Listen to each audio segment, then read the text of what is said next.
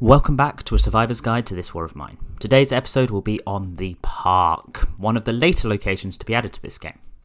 As with a few of the other locations, there are different versions of locations in the scenarios, but here we will be looking at the location that comes in the normal survival mode.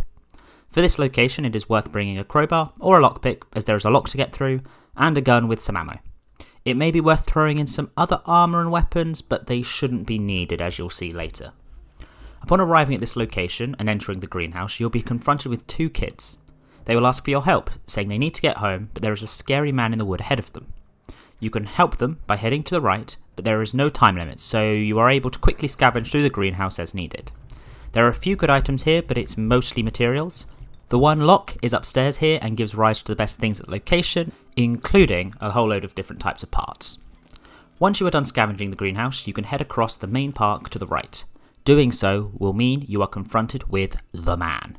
He becomes antagonistic immediately, asking what you want. It is here that you can pull out a gun at him.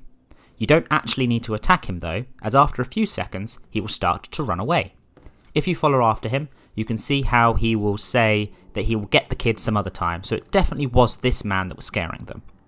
By returning to the kids, they will then be glad the man is gone and will head home themselves, giving your group a positive morale boost. I normally follow them at this point, scavenging the locations I need to scavenge en route, and you can see them run off to the right and leave the location safely.